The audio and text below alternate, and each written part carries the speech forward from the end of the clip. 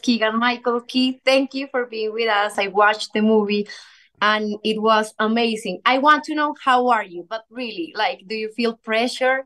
There are so many fans of Toad and of course of Mario all over the world. So do you feel any pressure?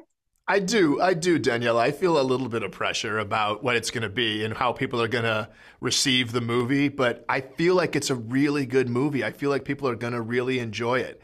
And I know that, the voices that people heard on the video game are different than they are in the movie, but I think that they'll accept that and like that and enjoy it because the story of the movie is so good. As a fan of Mario, I have to tell that it is so true to the game. So great job for all the cast and congratulations for you too, always. But for you, what kind of hero is Toad?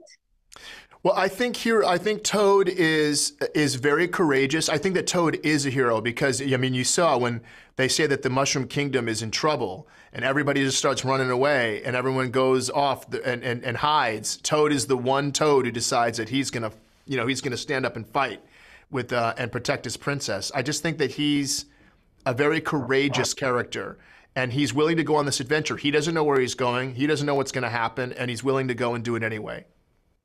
And maybe this is something you want to give to the fans, right? Like the message, like something that maybe they can learn from your character, right? That's right. That's absolutely right. I would hope that people would say, I'm going to go with the flow.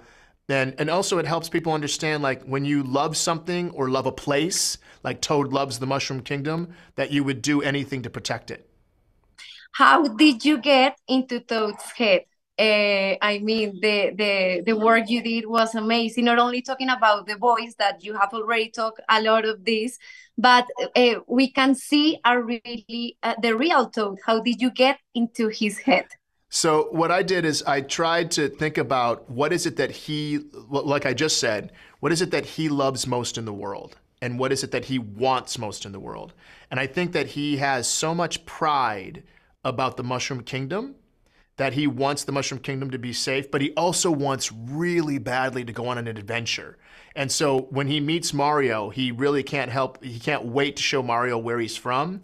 And then when they find out that they're in imminent danger, then he's just like, oh, are we going to go on an adventure? I can't wait. Let's go on an adventure. I want to go on an adventure. That's why he has his backpack because he's always waiting to go on an adventure.